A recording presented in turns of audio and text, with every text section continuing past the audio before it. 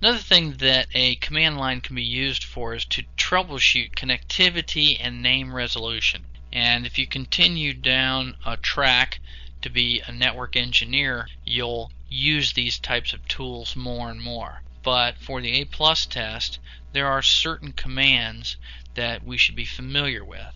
These commands are for troubleshooting network connectivity, just to make sure that computers can talk to each other and to determine maybe why they can't, if they can't. So we're going to take a look at tools like ping and ipconfig.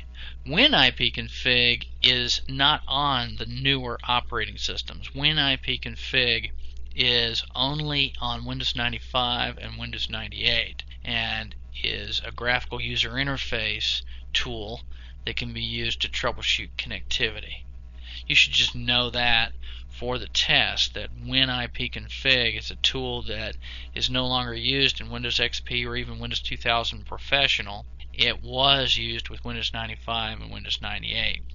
Traceroute is a tool that allows us to determine how far a signal is getting through a network. In other words, how far the packets are able to travel and what routers they're able to travel through. We're going to take a look at traceroute. And then NSLOOKUP is for troubleshooting name resolution. It allows us to troubleshoot who's in charge of name resolution, which would be resolving IP addresses from host names. And we're not going to get into that much depth in this regard in regards to networking. We'll talk about networking more in another section. We're going to take a look at the NSLOOKUP tool as well. So we're going to take a look at some of these troubleshooting commands. Let's start off with ipconfig and then ping. So what I'm going to do is I'm going to press on a Windows key and then R and then type in CMD, press enter to get to a command line. And what I want to do is I want to find out on this Windows XP system what the IP address is that's assigned to this computer. So we're going to type ipconfig and then press enter. And the system comes back and it says, well, you've got an IP address of 192.168.1.10 on one of your network interface cards, and then you've got an IP address that is from charter.com that is on your other network interface card. What I'm going to do is I'm going to focus on this 192.168.1.10 address.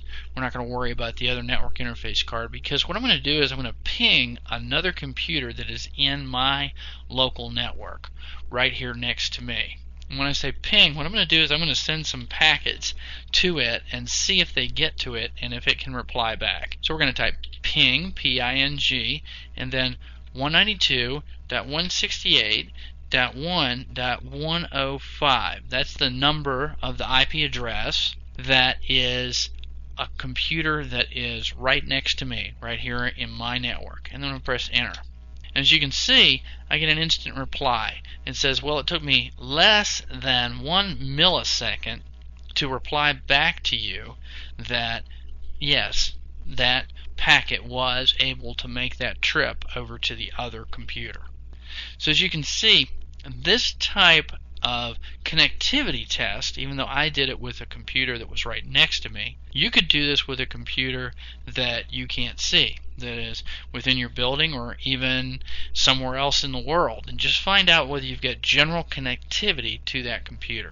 So for the test, what I would know is that ipconfig, ipconfig, and then press enter, allows us to see what the IP address is on the computer that you typed it on.